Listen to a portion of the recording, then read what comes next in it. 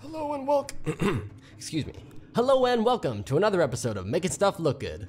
Apparently, we're in the golden age of Metroidvanias. With the release of Hollow Knight on the Switch, Dead Cells, Chasm, and Guacamelee 2, there's no shortage of games delivering on exploring, platforming, and combating all at once. The one I've been spending the most time with so far is Dead Cells. Its combat is just so incredibly fluid. Some platformers can feel a little stiff when it comes to fighting, but Dead Cells nails that. The controls are an extension of my thoughts feeling.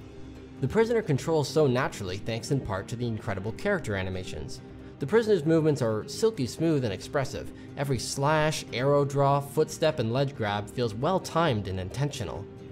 But with the game's massive weapon count, and with each weapon boasting equally smooth, articulated animations, the burden of the game's animators must have been massive, right? Except that they cheated. Those aren't painstakingly hand-animated frames. They're a trick, a facade. It doesn't count as pixel art. I'm gonna go leave a bad theme review. But for those of us that aren't pixel elitists, let's take a closer look at the game's clever pseudo-pixel art pipeline. Now usually I need to do a fair bit of research for these videos, but thanks to a wonderful article on Gamma Sutra featuring Thomas Vasseur, most of the details of the pipeline are already known. We know that the characters in Dead Cells are actually modeled, rigged, and animated in 3D. Animations are then captured into sprite sheets, which are used in the end product. Thomas alludes to a homebrew program that renders the mesh at a small size without anti-aliasing. This program outputs sprites, as well as their normal maps, to do the lighting in some kind of Toon shader. The article's a great read that goes on to cover some of the pros and cons of this pipeline. I've linked it in the description and highly recommend you check it out. For our purposes, let's dive a bit deeper into this magical homebrew program mentioned in the article. We'll start by whipping up a quick and dirty skinned mesh with a simple rig and animation. With our turtleneck bro imported to Unity, the next step is to render him into a small render texture. As indicated in the article, it's important that we do this step without anti-aliasing, because we want nice crisp pixels in our sprite, not blurry mushy edges. We'll also use a basic unlit color material. We don't want to capture any lighting information into our diffuse sprites, as we'll be introducing Toon lighting later on to the sprites themselves. Our downscaled sprite is going to look really basic and flat right now. I'll also point out that finer details like the glasses don't hold up well when downscaled, so designing characters with larger, more readable features is probably a good call. The real magic of the pipeline comes in this next step. In another texture, we'll render the character using a shader that outputs normals. Here's our normal rendering shader.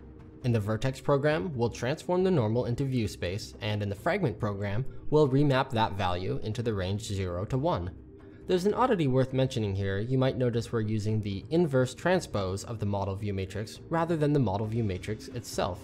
This actually only matters if you have non-uniform scaling, which in this case we don't, but it's still more correct to use it as it handles that case properly. I think I've covered the reasoning behind this in the past, but just in case I haven't, there's a really good explanation linked in the description. We'll render this replacement shader onto a background cleared to the classic pale blue normal color. Now we have a diffuse sprite and a normal map, so let's cover a shader that combines the two.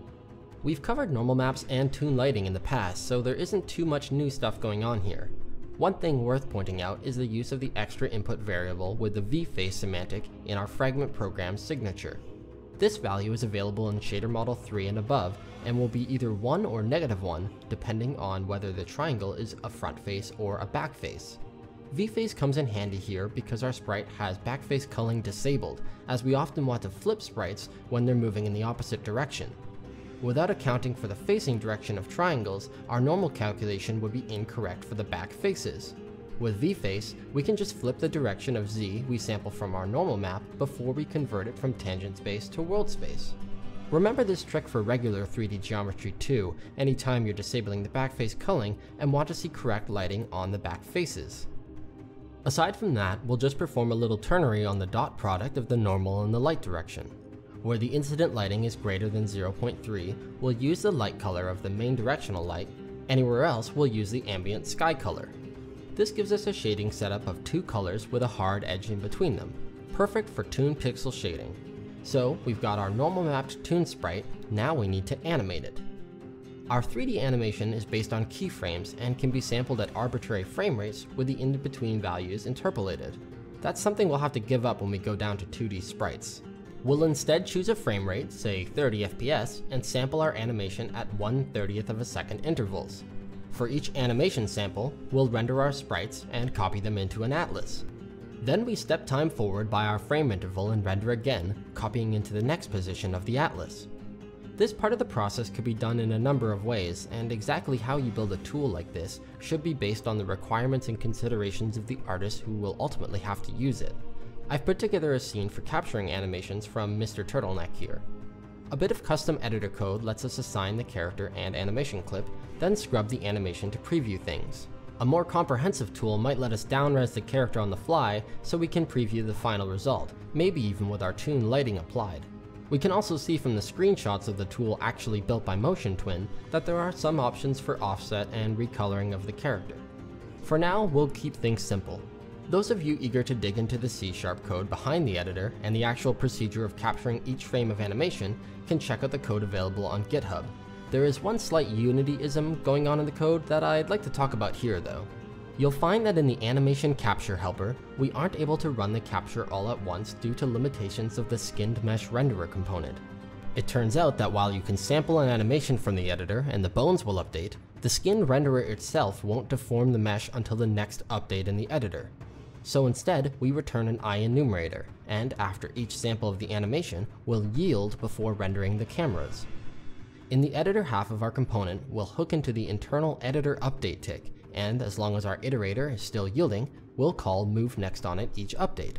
If you've ever wondered how Unity's coroutines work under the hood, this is how. There's a lot more I could say about building robust tools for artists. It's something I've been doing a lot of in the past year while on a bit of a hiatus from the channel. If there's interest in this sort of art pipeline and tool stuff, I can cover more stuff like this in the future. For now, let's all appreciate this clever pipeline Motion Twin came up with for Dead Cells. It allowed a single artist to produce and iterate on hundreds of high-fidelity sprite animations at an unprecedented cadence. I suspect we'll be seeing a lot of other indie studios adopt this workflow in the near future. Hey, it's been quite a long time since I posted a video, but the outpour of support for the channel has been as strong as ever. Sorry I've been so quiet. I'll see if I can throw together a little channel update or something soon to talk more about where I've been and what I've been working on over the past year. A special shout out as always goes to my supporters on Patreon, you the best. And as always, thank you all for watching, keep on making those video games.